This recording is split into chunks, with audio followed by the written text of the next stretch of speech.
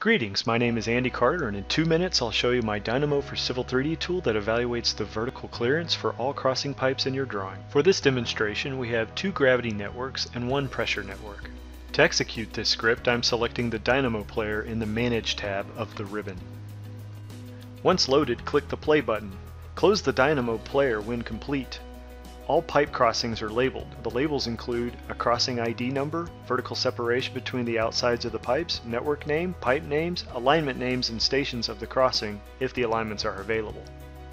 The Dynamo script provides 4 user input parameters. In this example, I'm changing the minimum vertical clearance to 4 feet and the marker radius to 1. I'm running this routine again with the modified values. Notice that all the crossings that violate the inputted minimum vertical clearance are labeled in red. Crossings in excess of the user inputted clearance distance are labeled in green. These labels are placed on 2 separate layers for easy management.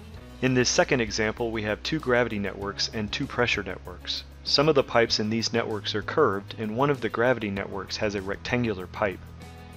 Again, using Dynamo Player I am executing the pipe crossing script with the default input parameters. Once complete, note that this routine handles curved pipes. Gravity versus gravity is evaluated. Gravity versus pressure is evaluated, and finally pressure versus pressure is also evaluated. Under the hood, this script requires the installation of Autodesk's Civil3D toolkit for Dynamo prior to use. Kudos to Paola Serra for the creation of this indispensable package. Additionally, I would like to thank Zachary Jensen as my work was inspired and builds on work he previously posted in the Dynamo BIM forum. Again, I am Andy Carter, the self-proclaimed Civil Envoy.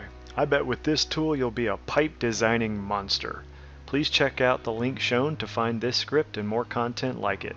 I appreciate your time.